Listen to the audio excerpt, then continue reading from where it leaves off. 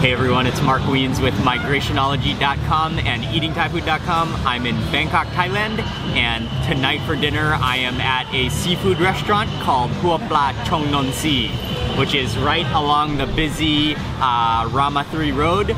This is a gigantic restaurant, a massive dining room, and kind of an outdoor, it's kind of like, it feels almost like you're in an outdoor open air garage in here. The dining environment is fantastic, and the kitchen is situated on the side of the dining room, which is like equally as big as the dining room, and there are a small army of chefs cooking up delicious seafood. And so Ying and I have just ordered a couple of their signature seafood dishes, Thai seafood dishes, and getting ready to dig in for dinner. All the food has just arrived, and I am getting the steam from the fire pot in my nostrils right now, and it smells delicious. And this is probably their most signature dish and something you definitely have to order when you come here. This is their version of tom yum, but it is the clear version, and it is served in a fire pot, which in Thai is called directly a fire pot, which is a pot with actual hot coals. Oh, that's hot. Which is actual hot coals in the middle. And then we got the version with Pla Khao, which is grouper. And so I think the first thing I have to do is just taste some of the broth. Let me dip into that. There's cilantro on the top. I can see a lot of chilies floating around.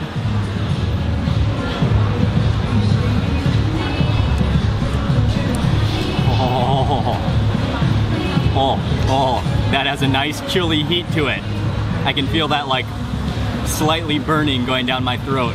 And then it's nice and sour, and I can taste kind of that fish like richness, but not fishy, but it has that like fish oil richness to it. Oh, and before digging into the rest of the food, I'm just gonna dump my rice onto the plate.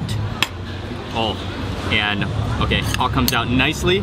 Okay. I'm gonna go in for a piece of the fish. Oh, there's cabbage. Let me get a piece of that fish, and I'm gonna set that onto my rice. And there are two different sauces which are supposed to be eaten with the fish, and I think this one is more of a fermented soybean sauce, and this one looks more like a Thai seafood sauce. So I think I'll go for that seafood sauce first. And then apply this onto the fish, and I will break that fish into 2 bites, go with some of the cabbage.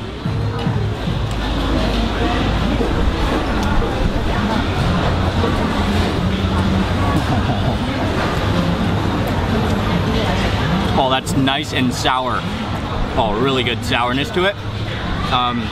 The sauce, oh, actually maybe some of the sourness is also coming from that sauce, which has a really nice lime juice flavor, and also a nice, almost a nutty flavor as well.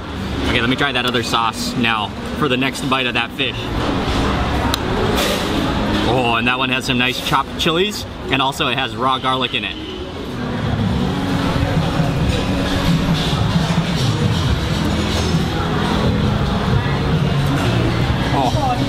That sauce is good too. Yeah, you can definitely taste that, a little bit of that fermented salty bean taste. And then I love that slice of raw garlic and those slices of raw chilies too. And we also ordered their Neapu Pad Pong Curry, which is Thai style yellow curry with egg. And then oftentimes you'll see this dish made with the full crab with the shell, but we got the version that just has Neapu, which is shelled crab. And if you just look at this from afar, I thought it reminded me like of the top of a pizza. It has like the kind of yellow oil around the side, and yeah, it looks like someone slid the top of a pizza right off onto a plate with no crust. Oh, but this looks awesome. And I will, oh, looks like there's a bunch of chopped up green onions in there. There are pieces of crab, and then all that egg and yolky curry going on.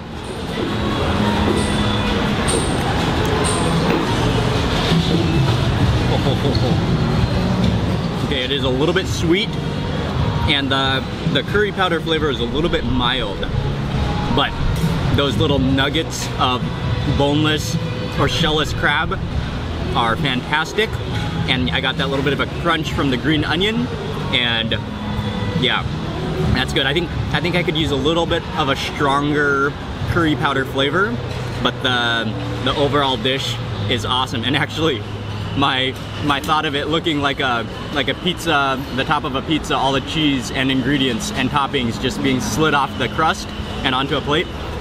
It sort of tastes like a bunch of melted cheese, but with chunks of crab in it.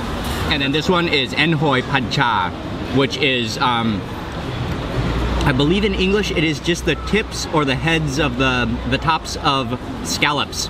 And then it's stir-fried with pad cha style, so it has finger root, there are peppercorns in here, there are chilies, there are, there's basil, and yeah, this looks good.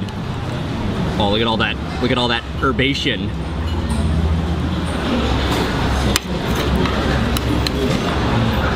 And pick that up. All right.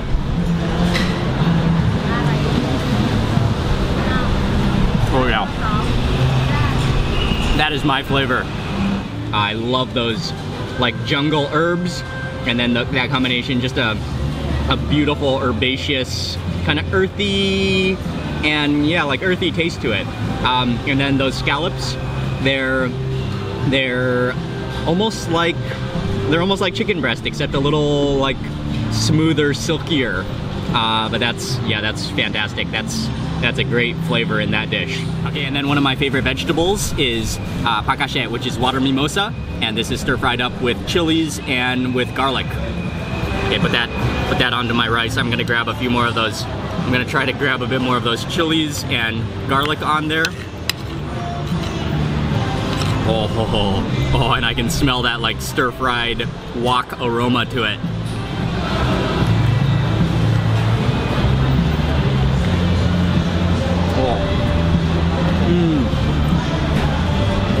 That is excellent. And pakashe, the water mimosa, it is such a delicious, tangly vegetable. And what I really like about it is the texture. But they are using the young water mimosa, so it's not too chewy, but it kind of snaps when you take a bite. Really good. And yeah, that has a nice wok, kind of smoky flavor to it. Lots of garlic and lots of chilies in there. I am just enjoying this meal and slowly slurping down all of that tom yum. But Ying got hot sitting here, and so she, while we're still eating the normal food, she decided to order dessert. And so I'm just gonna test her dessert in the middle of the meal. Okay, I will come back to this plate after this.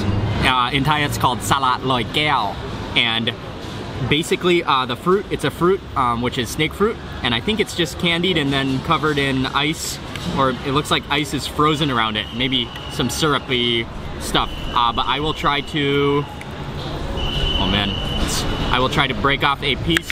Oh, I don't know if it's possible. Oh, the seeds are, okay, actually the seeds are removed and it's just filled with ice. There we go, I got a little piece of that fruit, and hold on. Oh yeah, it looks like, actually, there usually are big dark seeds, big brown seeds in the middle of the fruit, but it looks like the seeds are removed and then it's just filled with like slushy ice.